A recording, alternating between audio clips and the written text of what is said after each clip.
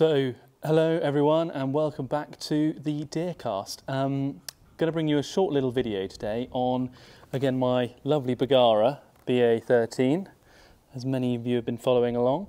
We had a bit of a problem with the Bergara the other day. It actually fell off my shoulder completely.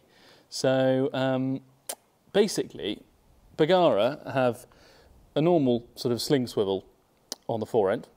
However, on the butt, there is a sort of sling swivel moulded in to the plastic.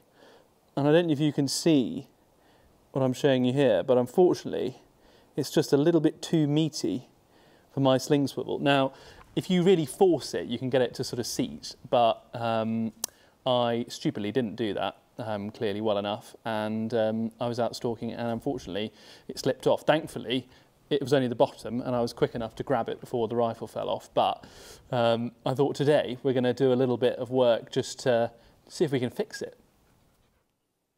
So here you go. You can see I've got the rifle in our little farm workshop in the vise with a bit of protected cloth. Dog's making lots of noise in the background.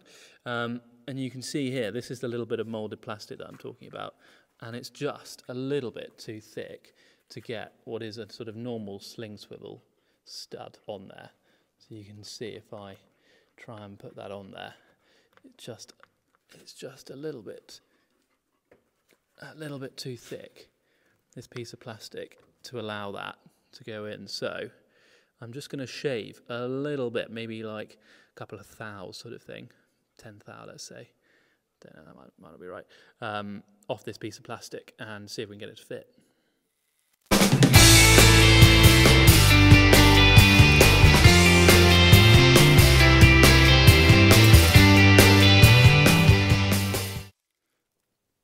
So you can see we've just taken a very small amount of material off, and now we've got a nice bit of space. That now fits nicely. So we're just going to tidy this up with a bit of finer sandpaper and we'll be good to go. So a little trick just to return the shine to a bit of plastic I've learnt is just to use a little bit of heat. So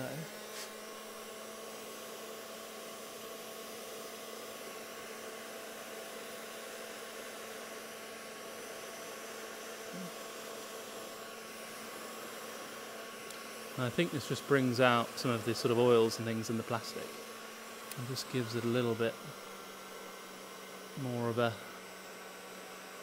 shine, takes that greyness off.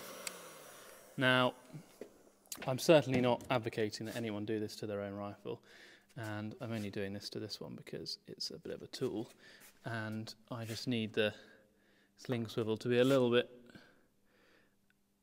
smaller.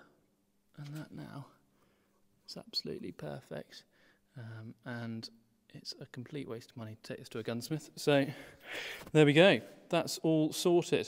Thank you very much for watching, and if anyone from Bergara is watching, I'm very sorry for bastardising your lovely rifle, but these are a little bit too meaty, if anything. So there we go, and yeah, like, comment, subscribe. I'm sure we'll get lots of comments about this one, but we'll catch you on the next one.